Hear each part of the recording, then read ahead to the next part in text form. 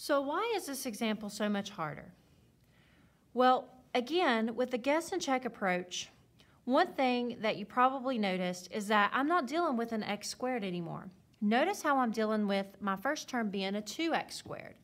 And that changes things a lot because it's not going to be just an x and an x anymore.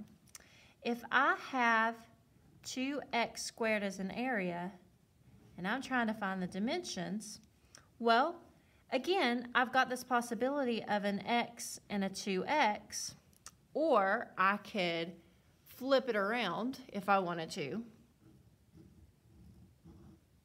Call this one 2x and this one x.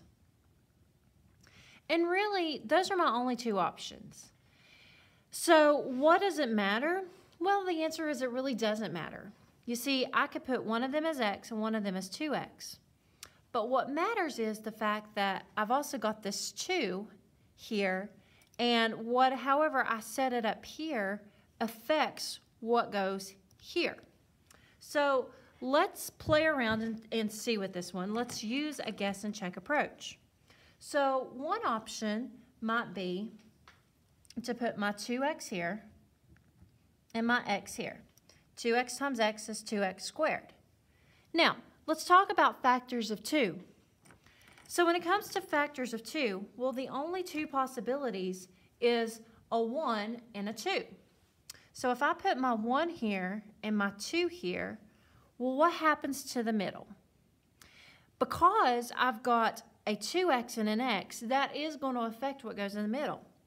2x times 1 is a 2x. X times 2 is a 2x. So now I've got these dimensions, but does it give me the correct area?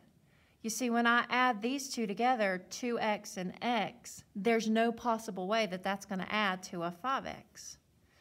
So what if I maybe flip-flop some things around? Let's keep the 2x and the x where we have it, okay? What if I switch my 1 and my 2? Let's put the 1 here, and let's put the 2 here, and so now let's see what happens in the middle.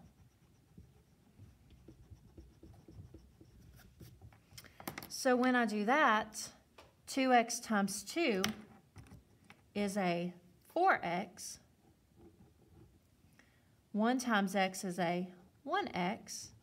And what do you know? 4x and 1x does add to 5x. And then 1 times 2 is 2. So I have my dimensions. My dimensions are 2x plus 1 and x plus 2.